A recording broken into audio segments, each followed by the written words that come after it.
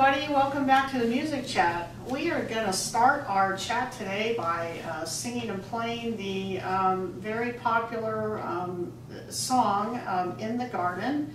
And we're going to start it this way so that when we're chatting about it, you'll have had a chance to hear the words. And if we start talking about the verses a little bit, you'll have heard it already and it'll be fresh in your mind. So Barbara, please sing for us now, In the Garden. Okay.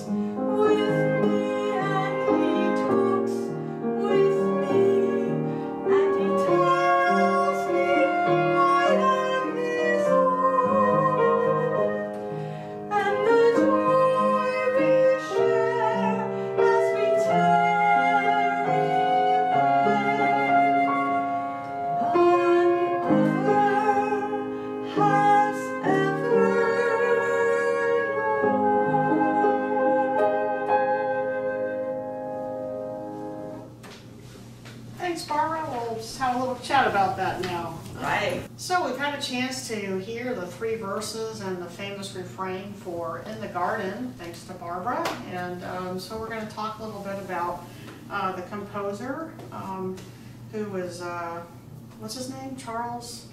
It's Austin Miles. Austin Miles, yes. And so we'll there's a whole story about how he came to write this that we found out, and it's a pretty amazing story. So tell us about his experience in his photography basement. Well, and again, here we go with a thought about a particular song, and then we start looking at it, and the backstory is just like so interesting. Yeah, who knew?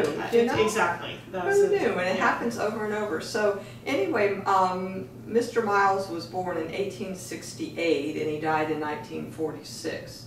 So he was a person who was educated at the School of Pharmacy at the University of Pennsylvania. And he was a pharmacist. He also had a hobby of being a photographer, and he wrote poems and so forth as well. And so often, he lived in Pittman, New Jersey, I believe is the word where he lived. And so often when he was allowing his proofs to be, what do you call it, to be developed. The pictures, right. He had a photography studio in his basement. So he would go down there and he would work with his photos and in the red light that they do in photo labs. And he discovered that while he was waiting for the proofs to develop, he had enough light to read. So he sat and he opened his Bible, and it opened up to John, and it opened up to John, the 20th verse.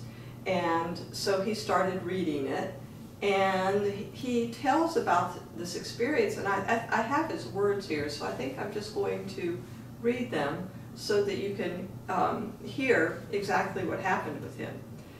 One day in March 1912, I drew my Bible toward me. It opened at my favorite chapter 20 of John. That meeting of Jesus and Mary Magdalene had lost none of its power to charm. As I read that day, I seemed to be part of the scene. I became a silent witness to that dramatic moment in Mary's life when she knelt before her Lord and cried, "Rabboni." My hands were resting on the Bible while I stared at a light blue wall. As the light faded, I seemed to be standing in the entrance of a garden, looking down a gently winding path shaded by olive branches. I awakened in full light, gripping the Bible, with muscles tense and nerves vibrating. Under the inspiration of this vision, I wrote as quickly as I could the words and formed the poem exactly as it appears now. Right. So he was inspired by his reading of John chapter 20, and it's, I don't know if we want to read that or not, or just explain what it is. Well, it's where Mary, we can just tell about it. It's the part in the Bible where Jesus has been crucified and he's gone to the tomb, and Mary reaches the tomb and he's not there. And so she's pretty distraught, and so that account is, you know, just talking about basically how she must have been feeling, and you know, we were talking about the fact earlier that before we started the chat, we were talking about how these things sort of come, you know, and how people interpret them, and you know, so I know myself, and you know, there's times when I'm thinking about something and I sort of detach, you know, and I think this is what may have happened to him, is he sort of detached from himself, and you know, he was reading the chapter and he was imagining, and he just kind of went to this place and sort of stepped into her, almost like he was thinking so intensely about how Mary must have felt about the situation that she was in, and that he, you know, he really was kind of detached, and you know, kind of went someplace, and you know how you sort of break out of a trance. That's kind of what I think he just was thinking so hard, and then kind of came back into the photography room, and you know, I've got to write this down. Exactly. Know, so. And my thought also is, you know, there's that time right before you fall asleep where you're kind of awake but you're not awake, and it could have even been that sort of thing. You know, you don't know. He doesn't say that, but then you wouldn't be totally aware of that anyway. Yeah, exactly. So anyway, he was inspired by that, and later, I guess, after he wrote it all down and he was finished, and later that evening he wrote the tune. So he's the writer of the tune and the music. Exactly. In this case. Right. And so therein lies the controversy with this particular song. I know I probably never ever connected it with John chapter 20. Well, I never knew there was a controversy either until he Well, started sort of I raising know. today.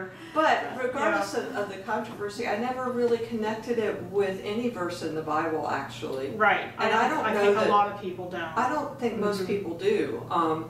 And there was some explanation that it's really an Easter piece because it is about the resurrection. So, and about Mary Magdalene. And so anyway, people have used it to have lots of discussions and to talk about Mary Magdalene, to talk about where the garden was, whatever, you know, many things to think about. And I think for our purposes, because we've discussed it as well, I'd like to look at it just how it has become, what role it has played. Right, and you know, our chats are really about music that people find inspiring. Yes. And so we're just going to think, you know, we're going to talk about why we think that it has a lot of meaning for people and why it does inspire. I think so. And you know, just to that end, I mean, it, you know, as a church organist and church musician for years, I can say that it certainly is a requested piece of music that people want sung or played at their loved ones' funerals. Right. Now, it's not in our hymn book. In fact, I don't even think of it as a hymn. I think of it as a song. Let's go back to that a little bit, because he wrote this. He was involved with writing things for the for Billy Sunday, who was an evangelist, and remember, this is like in 1912, really beginning of the 20th century, and think about I hear so often about the evangelists that were going around and having these tent meetings, and so he wrote this specifically for that, and it is a sentimental song. He wrote it, I think, to inspire people in that setting, and later on, and it's been recorded by everybody. And it also had a place in the Billy Graham Crusades, and we talk a lot about the fact that during the mid-20th century, those were on TV a lot, and so a lot of people that otherwise were unchurched, I think, listened to those and heard this music. And we also talked about the fact that you get it requested so often at funerals, and my grandmother requested it, and I know that it was one that she always felt very dear to. She was not especially a church person, but she watched those crusades, and I believe that we have to kind of, in my mind, it is a popular genre gospel tune that was written specifically for these meetings. I don't think that Mr. Miles really wrote it to think that it was going to be in hymnals, but as it evolved and people started hearing it and it became so endearing to them, they started requesting, like in the Methodist hymnals or in the Baptist hymnal or whatever, that it be included. So, you know, that I guess is when the theologians and the musicologists have to stand up and put in their 2 cents worth about it. There's been a lot written about the theological basis, or maybe the not theological basis for the hymn. And so, if you're interested in pursuing that, there's been a lot written. A lot of stuff, and I welcome that because it's interesting. It is interesting. We both found it. It's sort of thought-provoking, and you can kind of see both sides. We can sum that up in just saying that the main controversy seems to be centered around the fact that it's a very personal account rather than a more of a communal gathering point of view. It's a point of view, and so it's written in first person, but a lot of our hymns, if you really look, there's a lot of them in there that are written in first person. But that seems to be part of the controversy about it as being like a valid hymn, is that it's sort of a personal account, and that it embellishes. The scene. It's written in a romantic way, with the dew on the roses and the hushing of the birds, and he was in the romantic era of poetry, and so that's what poets did. That's what poets still do. Yeah. Is they try to create a setting, and so our personal feeling is that he wasn't trying to have some literal recreation of the theology of chapter 20. I think he was inspired by it. He was inspired, I don't think that was his intent to do that. Again, he wrote it for the evangelist meetings. He did, and I think he was. Maybe you read where he was involved. He stopped being a pharmacist. Yes, he did. He gave that up because he had more of an interest in writing music and writing specifically for the gospel revivals, and that's how he wanted to be remembered. That's right. Yeah, he was a very religious person himself, a very spiritual person, and that's what he said. He had a quote about how he would have been honored to be remembered by that, something to that effect, and. So that's what he wanted, and he became involved in Hallmark Publishing, or Hallmark, I forget what the name of it was, but he was associated with that, and I think maybe that was the Billy Sunday's publisher. They were together involved in that publishing, and so a lot of hymns and songs, gospel songs, were published through that publishing house. So I think that's where it first gained its popularity, and then later on, another storm. Yeah, of course, it wouldn't be a music chat without a storm. I think that's where it gained its popularity, and it became a beloved song, and so that's when those times to create new hymnals came around. People, said, please put this in there, because of its popularity, and it is. For me, it's always just been a song that, first of all, reminds me of my grandmother, and second of all, is about your walk with God, and the fact that God can be with you through lots of things that happen in your life. And I think you have something. I do. You were talking about your grandmother. Yeah. Well, Loretta Lynn is one of the artists that recorded this, and she actually wrote about why this was a song that was special to her, and it had to do with her relatives, her deceased relatives. And so I'll read you a little bit from her article. It says, "I think In the Garden is popular at funerals because it offers a different kind of comfort than the kind provided to Mary Magdalene, and that the garden is a different kind of garden than we see in John. To me, the garden represents heaven, and in the first verse when we sing, 'I come to the garden alone,' we are coming to see God. We have fought the good fight, we have finished the race, we have kept the faith. It is time for rest, it is time for God to tell us we are His own."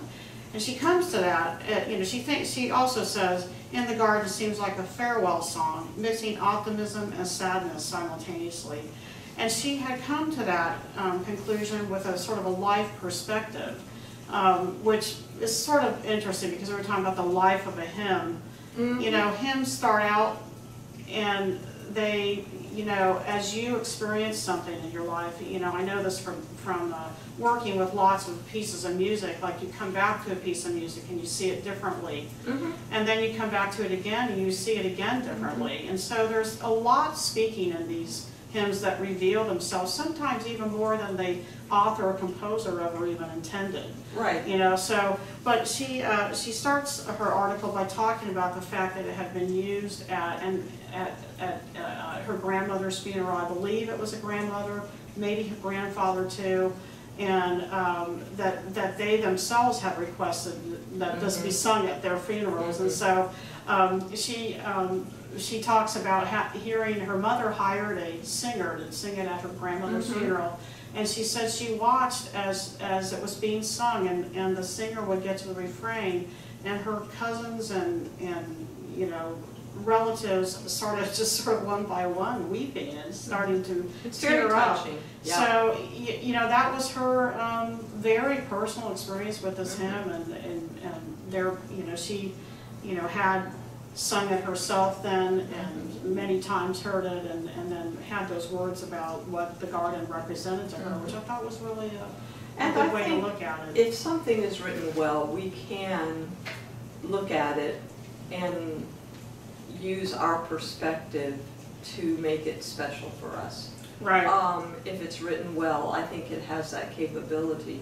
So to analyze it to death, to me, is not the main thing in this particular situation. I believe that we give it some time today because it has been so special to so many people, and it is requested so often. In planning worship music, we've talked about this before. I feel like music and worship should always involve the congregation so that they feel a part of it, and there should be things that meet them where they are, and things that are familiar, songs that are familiar. But there should also be, I've always felt, this ability to raise their level of experience with music that maybe they don't know. Right. And the fact that we have maybe a different volume of things that are in our experience, and we know how beautiful it is, and how touching it can be, that our job also is to try to raise their level of experiencing other types of music as well. So you, like you said, at a funeral, so often people ask for this, and at a funeral, you want to give them whatever is going to give them had meaning, absolutely. Meaning and comfort.